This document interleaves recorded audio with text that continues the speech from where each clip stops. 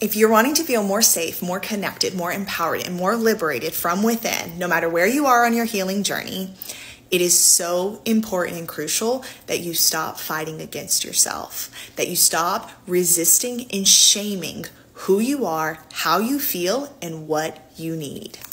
And this is why I love inner child work and somatic healing, because somewhere in your upbringing, you learned that who you are, how you feel, and what you need is somehow wrong, bad, or invalid.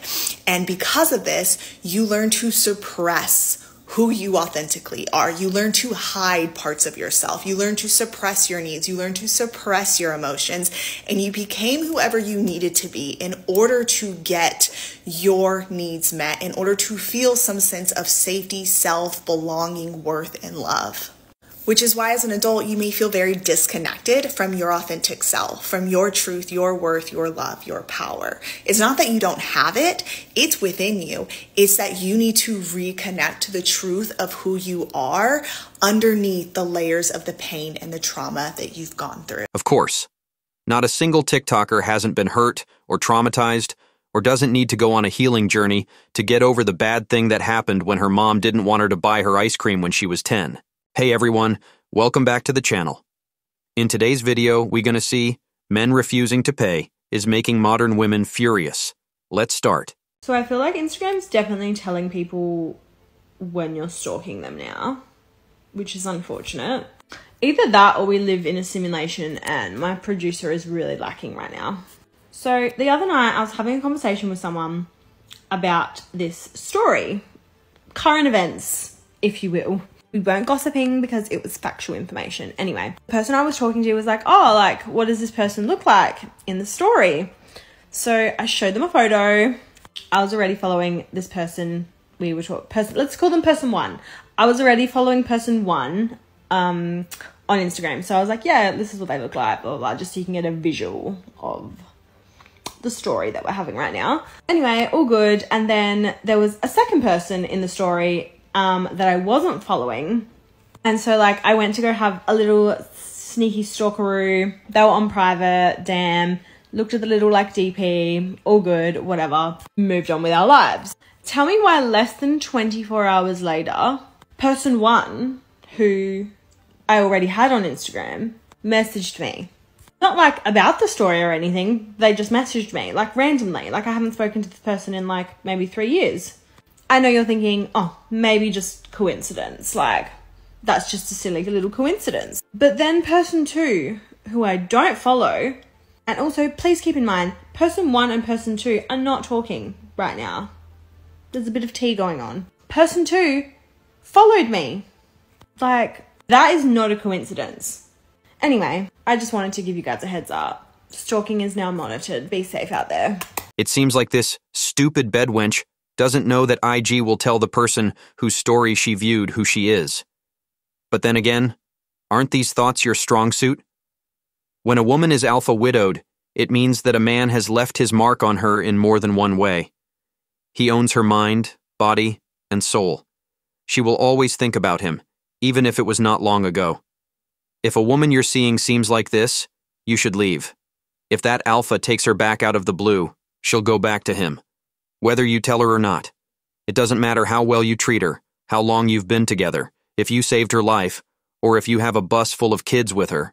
You actually only need two things to be an unusually seductive, attractive, compelling person. And it doesn't actually matter what your stats are, how rich, how good looking, what you do for a living. You can literally gaslight people into believing that you are a special person whom they want in their lives. The first one is act like your life is awesome. And that's not the same thing as acting as though your life is perfect. Most people are kind of passive and discontented and always wonder if they'd be happier if things were a little bit different. And if you simply act at peace with yourself and the life that you've chosen, people are going to wonder what your sauce is. Simply being free from grass is greener syndrome automatically sets you apart from 99.9% of the human population. There is so much power over acknowledging the imperfections and hardships of your life, but taking ownership and saying, I chose this and I'm at peace with it. And if you execute this successfully, you are automatically the equal of anyone in the room simply because you are living the life that you chose. Okay, that's great. But how am I unusually blah blah blah if everyone else in the room is the same way? They're all unusually blah blah blah like me. Plus, you said at the beginning of the video that you only needed 2 things, but you forgot about the second one in less than a minute. Would you rather have eggs or fries? Yes.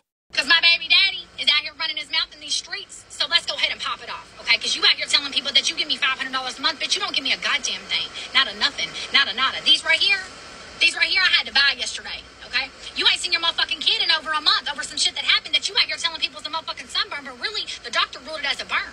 And the reason why I have temporary custody is because you have no motherfucking explanation on where it came from or how it happened. But what CPS did do was give you the option to have supervised visits, but you won't take them, okay? But where are these at, though? Where are these at? Because even if that's the situation, which it is, okay, even if that was the situation when it came to me, I'ma still do everything I need to do when it comes to my child, right? Where's this at? Where they at? Where you at, bro?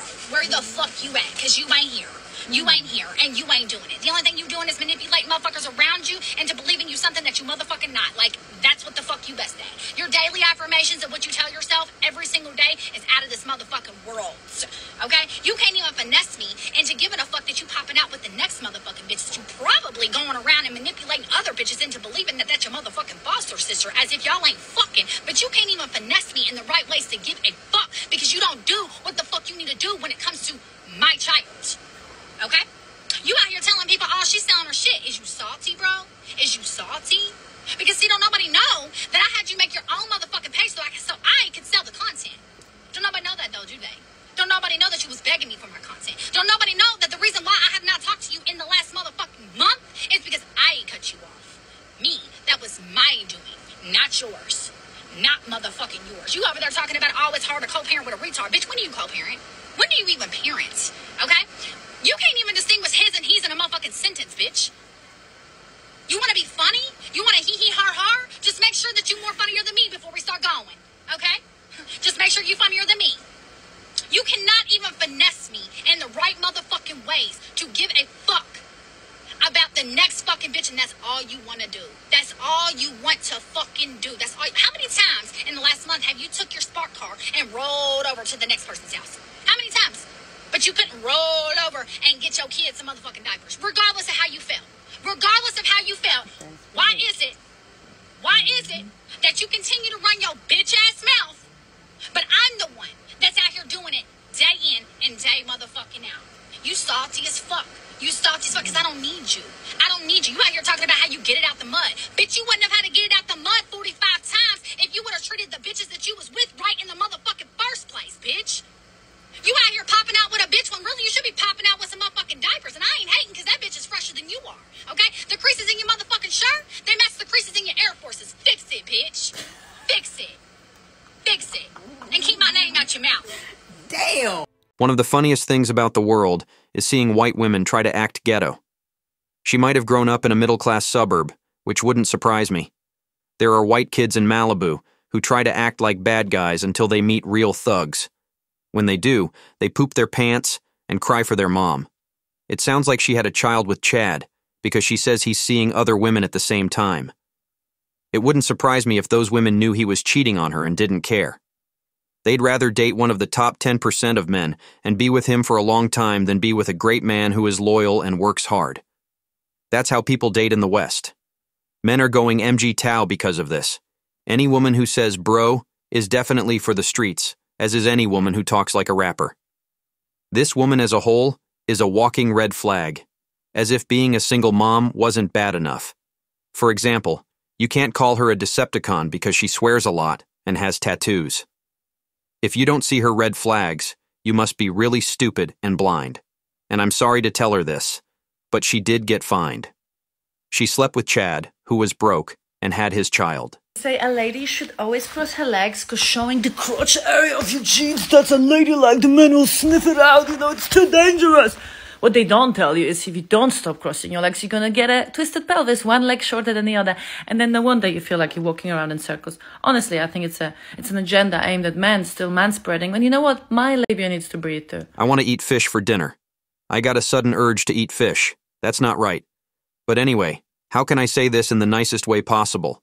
You can talk about manspreading without coming off as a mansplainer. Sure, no one cares. Some people walk in circles, which might not be because one leg is shorter than the other. Maybe a part of your brain isn't fully formed yet. There might not be enough balance there.